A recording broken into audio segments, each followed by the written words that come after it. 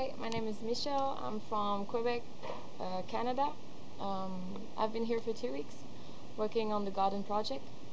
Um, it was kind of hard because we start with nothing, and well, you cannot do a garden in 2 weeks, so it's hard working when you don't know what's going to be going on with the projects.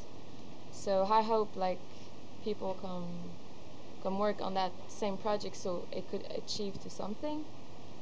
And well, except that have nice experience here, just being in the neighborhoods and playing with the kids and learning more about the way people are living here.